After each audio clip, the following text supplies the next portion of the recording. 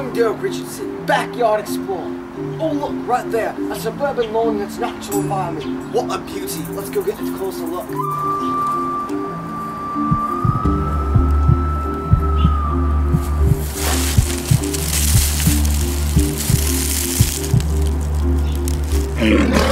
Crikey!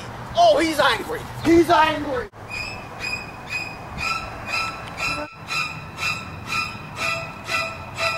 Oh! Oh! Oh! It was just a dream. It's okay.